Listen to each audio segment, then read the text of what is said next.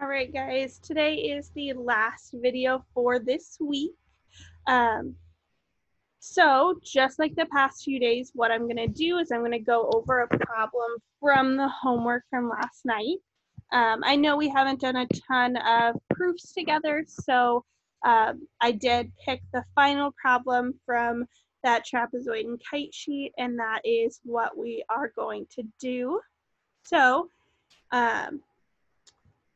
the problem we're looking at is JKLN is a parallelogram, JKMN is an isosceles trapezoid, and we want to prove that KLM is an isosceles triangle. So I am going to be doing a proof. So I'm going to write my statements and my reasons. I think the big thing here is just being careful and making sure that we're using exactly what we're given and we're not jumping ahead to anything. So remember, the very first thing that we're going to have, our very first statement, is going to be our givens. So I'm going to write that statement 1, JKLN is a parallelogram, and JKMN is an isosceles trapezoid. And my reason number 1 is going to be given. All right, number 2, now I want to look to see what do those givens tell me. So in this, I know I have a parallelogram and I know I have an isosceles trapezoid. So let's take a look at that parallelogram piece first. So in a parallelogram, I know that my opposite sides are parallel. So I'm going to mark that in my image, but I'm also going to state that in my proof. So I know that segment JK is parallel to segment NL, and that segment JN is parallel to segment KL. And the reason for both of those, so reason number 2 is going to be opposite sides of a parallelogram are parallel. Okay, so then I can think about what else do I know? What else is going to help me prove that I have an isosceles triangle in KLM? Well, I also know, since I have a parallelogram, my statement 3, I know that JN is congruent to KM. So segment JN is congruent to segment, I'm sorry, not KM, KL. And my reason number 3 is going to be that opposite sides of a parallelogram are congruent. So now I know my opposite sides are congruent. So I'm getting close. I know something about triangle KLM. I also know step 4, since JKMN is an isosceles trapezoid, and JK and NM are my bases, I know that JN is going to be congruent to KM. And my reason are going to be that the legs of an isosceles trapezoid are congruent. So now I know that JN is also congruent to KM. Well, now if I look here in step 3 and in step 4, I have JN congruent to 2 of my sides. I have that JN is congruent to KL and KM. So when I'm looking at those two, KL and KM are 2 sides to that triangle that I'm trying to prove isosceles. So my step 5 can be that segment KL is congruent to segment KM by the transitive property.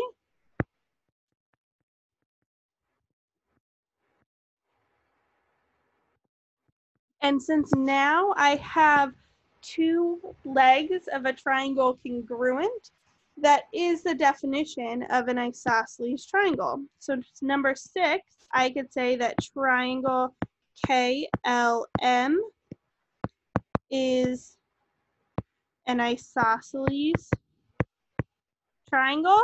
And my reason number 6 is going to be the definition of an isosceles triangle.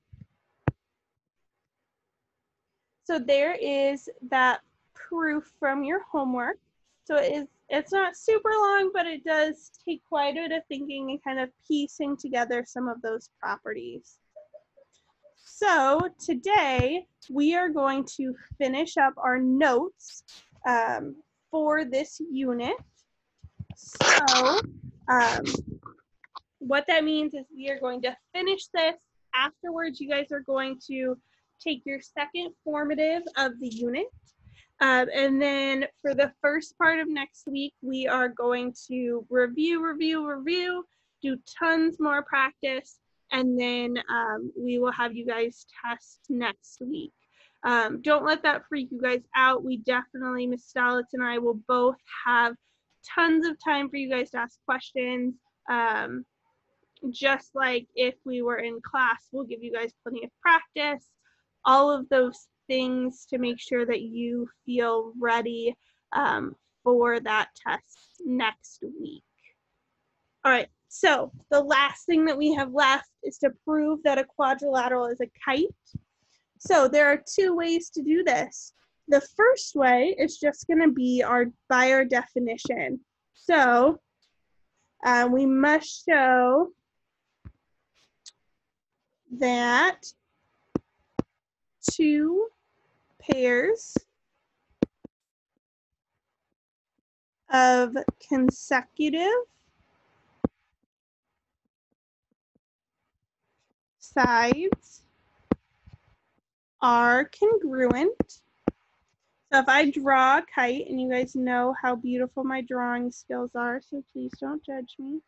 So if I draw a kite, I just need to know that 2 pairs of consecutive sides, so 2 pairs when I go around one right after the other, are congruent.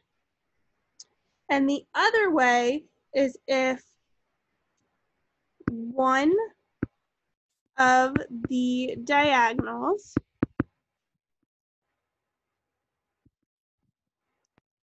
is a perpendicular bisector of the other. So remember, we just need perpendicular, we need them to be 90 degrees. Bisector, we need split in half or 2 congruent parts. So if I draw this on my kite, I want my 2 diagonals here, and they have to be perpendicular. We have to have that 90 degrees, and then we have to split one of those diagonals in half. Okay, so we are going to prove that ABCD is a kite using the given information. So I know you guys don't have the given information here, so I'm going to write it in my green marker. So I know that AD is the square root of 61. AE is 6. BE is 5. And EC is 12. And the last thing is that angle AED is 90 degrees, or we have a perpendicular. Those two diagonals are perpendicular. So just like a lot of the ones that we've done before, and I'm going to switch to a different color. That way it's a little bit more noticeable what was the given and what wasn't. So we can prove either one of the two pieces are true. So we can either go through and prove that two pairs of consecutive sides are congruent. So we would have to find side AB, BC, and CD and show that we have at least two pairs of consecutive sides congruent. Or we need to show that one of the diagonals is a perpendicular bisector of the other. So what that means is right now we know that AC and BD are perpendicular. That was part of our given. So we would now need to show that it's a bisector, that we split one of those diagonals in half. And we know just by our givens that it wasn't AC that was split in half, because AE is 6 and EC is 12. So the other way we can prove this is finding what DE is and seeing if that is the same as EB. So that's what I'm going to do. I'm going to find the length of DE. And the way I can do that is I can look at this triangle that's created with ADE, and I can see that this is a right triangle with my right angle at E. I have a height of 6 and a hypotenuse of the square root of 61. And then I have my DE as that base, and I'm going to just call it X. So I can use my Pythagorean theorem and say x squared plus 6 squared equals the square root of 61 squared. So then the square root of 61, the square root of 61 squared is just 61. 6 squared is 36. And then I have my x squared. Then I could subtract 36 from 61, and that will give me 25. I could square root both sides and get that x is equal to 5. So then I know that DE is equal to 5. And so now I do have that, yes, this is a kite. So I could say A, B, C, D is a kite because, and I'm going to say AC is a perpendicular bisector of BD. So that is all we need to prove that we have a kite. All right, guys, so I will give you the rest of today to work on your formative and to do some practice. Please come visit me, ask questions, and I will try to get you guys feedback as soon as I can on those formatives.